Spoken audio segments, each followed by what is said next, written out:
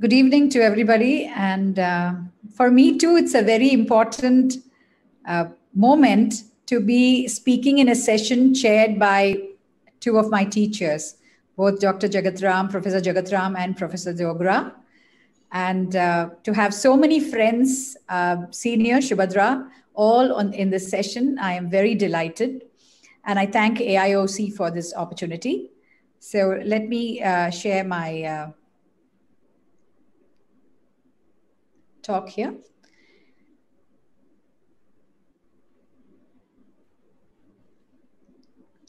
So what's new in amblyopia?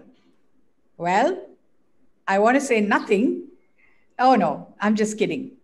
So maybe a few things. Actually, quite a few things. But you know, Tabit ibn Qurra in 800 AD in Mesopotamia said you have to patch for amblyopia.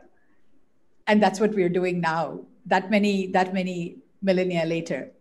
But there are a few notable things that have happened in the last couple of years, and I am here to share those with you.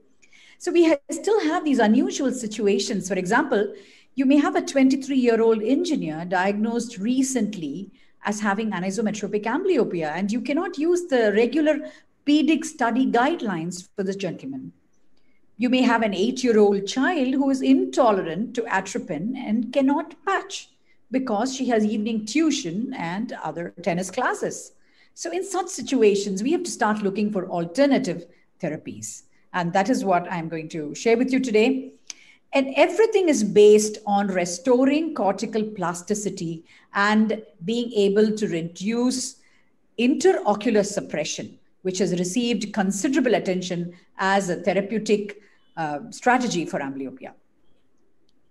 And also, recently, there is even more excitement saying, you know, why we should only keep focusing on vision?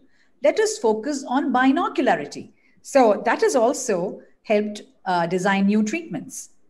So we first start off with behavioral treatments. So really, what are these?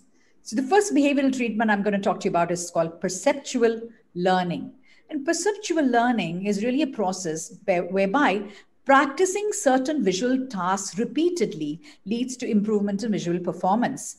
And it is marketed now in India as Revital, which is a non-invasive software-based therapy. And these are based on the principle of Gabor patches. And it basically helps in facilitating the neural connections at the cortical level.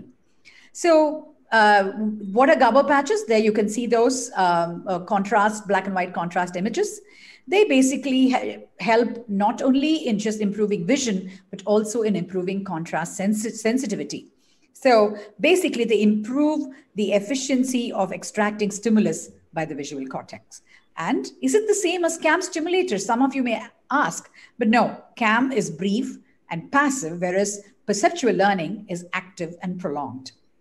So what you need to watch out for is this study. It's called AMPEL, which is amblyopia treatment through perceptual training, coming from the University of Basel, and it's expected to publish its results this year. But we had another pilot study which showed that along with occlusion therapy, it seemed to really work.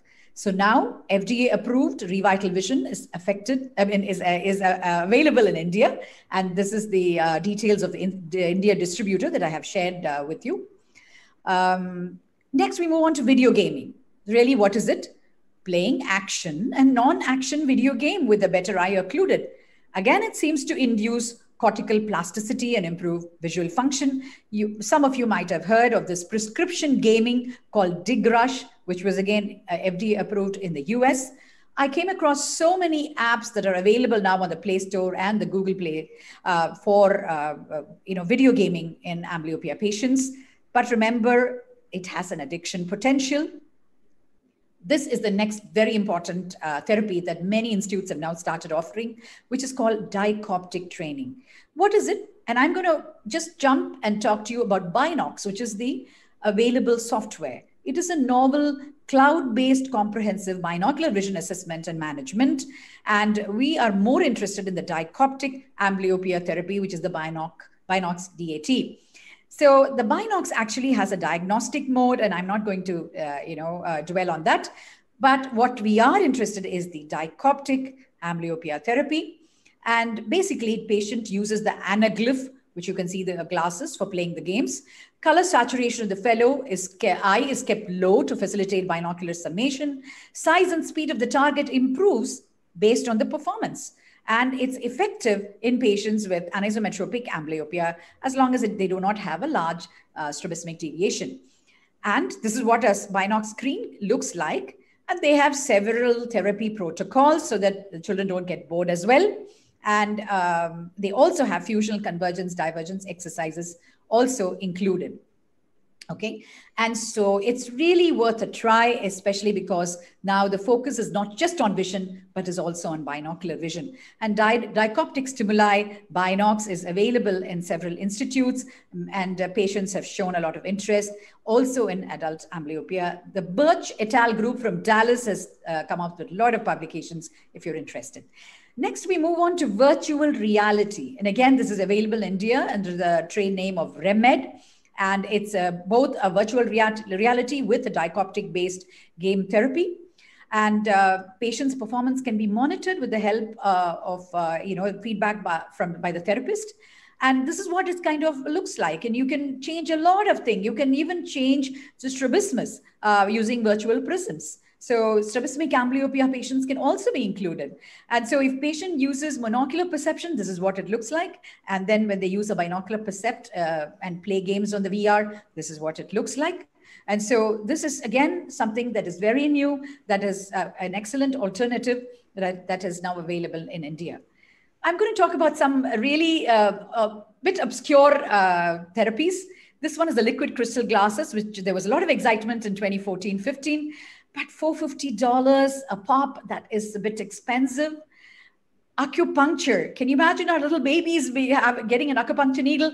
But jokes apart, there are lots of ongoing trials, and there are studies already shown that it is useful in anisometropic amblyopia. So monitored acupuncture. This was very intriguing, but it was published very recently. Physical therapy, where they found making the adult amblyope, occluding the amblyopic eye, and doing vigorous cycling seemed to improve vision, which lasted for a year. And I have no experience in these. This is just only for interest. But what is in the horizon? We already know about levodopa, acetylcholine. These are old news, and these have been shown not to be very effective in pediatric population by pedic studies. But what is now coming up are treatment of residual amblyopia with donepezil, which you know is a treatment for Alzheimer's. In 2019, there was a study also with citalopram, which is a treatment for depression, where they combined it with patching and showed there was visual acuity improvement in adults with amblyopia. Remember that adult amblyopia is a big challenge. And there is very recently a sub-anesthetic ketamine, which reactivates adult cortical plasticity, but we only have studies from mice so far. So it would be interesting to see if this, how this translates into studies in human beings. For those of you who are interested in reading more, I would suggest this excellent seminar, which is Emerging Therapies for Amblyopia, which has been put together by the David Hunter Group from Boston. And in conclusion, I'd like to say the new modalities of treatment for amblyopia, the alternative therapies, and therapies for adult amblyopia are a fascinating area of research and are now available for both adults and children in India. And I thank you once again for this honor, this opportunity, and your patient hearing.